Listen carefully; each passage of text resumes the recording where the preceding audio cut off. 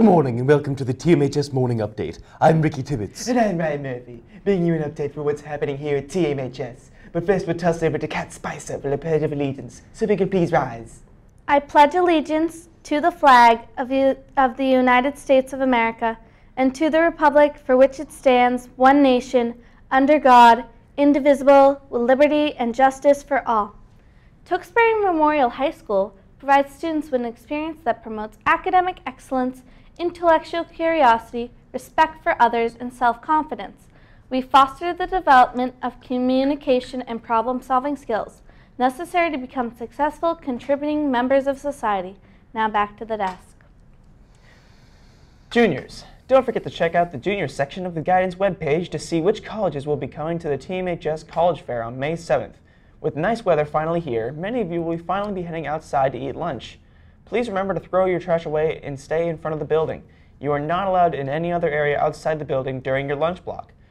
And our TMHS Theater Company is producing and performing the musical Catch Me If You Can. This will be on Thursday, May 14th, Friday, May 15th at 7 p.m., and Saturday, May 16th at 2 p.m. and 7 p.m. Tickets are $5 for students and seniors and $10 for adults. Seniors, anyone who's not received their graduation tickets yet, please see Mr. Stamp as soon as possible. The senior prom is being held at the Danvers Port Yacht Club on Tuesday, June 2nd. Please see Mr. Desjardins in room B204 to purchase tickets or for any other information regarding permission forms, guest forms, and senior week activities. And hats off to seniors, Anthony Barinelli and Petros Narkopoulos. They were nominated by our faculty of staff at TMHS and honored at a luncheon sponsored by the Tewksbury Rotary Club. And now we have Brendan here again with another special announcement. Oh boy. Come support your classmates at the musical presentation and art exhibit on Friday, May 1st. Musical performances start at 6:30 in the cafeteria and auditorium. The art exhibit is from 7 to 9 p.m. Friday night in the cafeteria and 10 a.m. to noon on Saturday, May 2nd.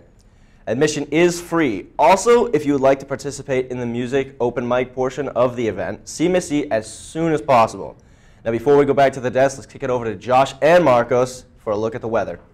Our forecast starts off cold this morning, but only gets better as time goes on. Today you can expect cloudy skies and temperatures to stay in the 50s. Ooh, a little cold. Tomorrow the clouds stick around, but clear by the end of the day. Temperatures continue to rise into the 70s on Sunday. You'll see the sun for most of the day. What? That carries on through Monday as it gets even hotter. The beginning of next week shows high 70s with a chance of storms on Tuesday night. That's what you can expect for the weather. Now back to the desk.